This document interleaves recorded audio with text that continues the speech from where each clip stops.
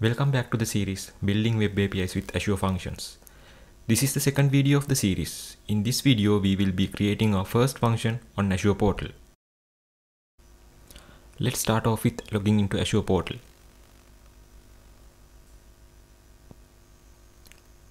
Before we create any Azure functions, let's create a resource group. It helps us organize our Azure resources. It's like a folder for our files. Let's search for resource group and click on it. Then let's click on create. Let's give our resource group a name and click next. It's always good practice to create tags, but for this tutorial we will skip on tags and click create. Once the resource group is created, a notification will pop up on your top right corner. Let's go into the resource group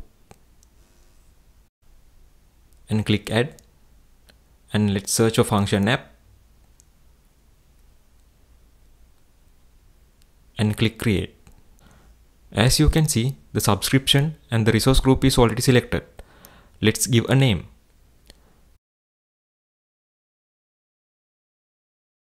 And we will be publishing code, not a Docker container. And we will select our runtime stack as Node.js since we will be writing our functions in TypeScript.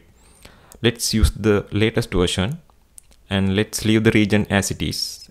And let's move on to hosting. Hosting section is where we configure where to store our code, how to execute it, and how we should be built.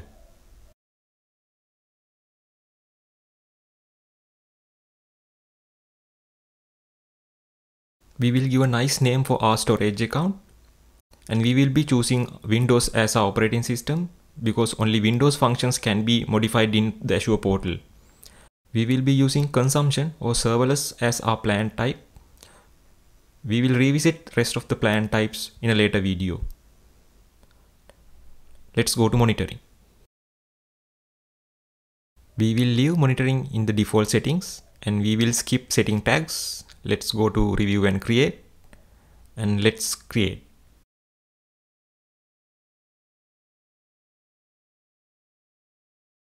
Once the function app is created, let's go into it and let's click on functions and click on add.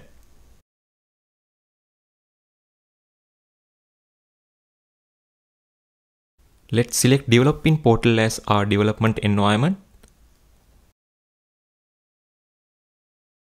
Let's select HTTP trigger as trigger for our function. Let's name our function as hello world and let's set authorization level as anonymous. We will discuss how to set authorization on a later video. Once the function is created, click on code plus test.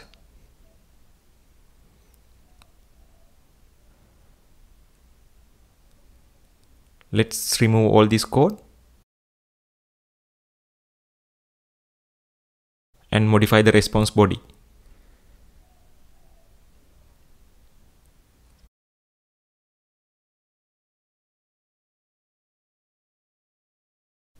Don't forget to click save. Let's go to test and run. In the portal test bed, we can select the HTTP method, any keys for authorization, query parameters, headers, and body. For this example, we don't need any of these. Let's go with the default settings and click on run. As you can see, we get the response from our first Azure function. We have successfully created our first Azure function on the portal. In the next video, we will be looking into how we can set up our local dev environment and do the development on your local machines. Before we wrap up the video, let's delete all the resources that we created.